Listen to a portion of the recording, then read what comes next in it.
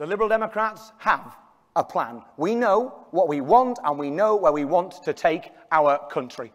When Theresa May does agree a deal with the European Union, we want the people to decide. Not a rerun of the referendum, not a second referendum, but a referendum on the terms of the as-yet unknown Brexit deal. And if the Tories say, we've had enough referendums, I say, you started it.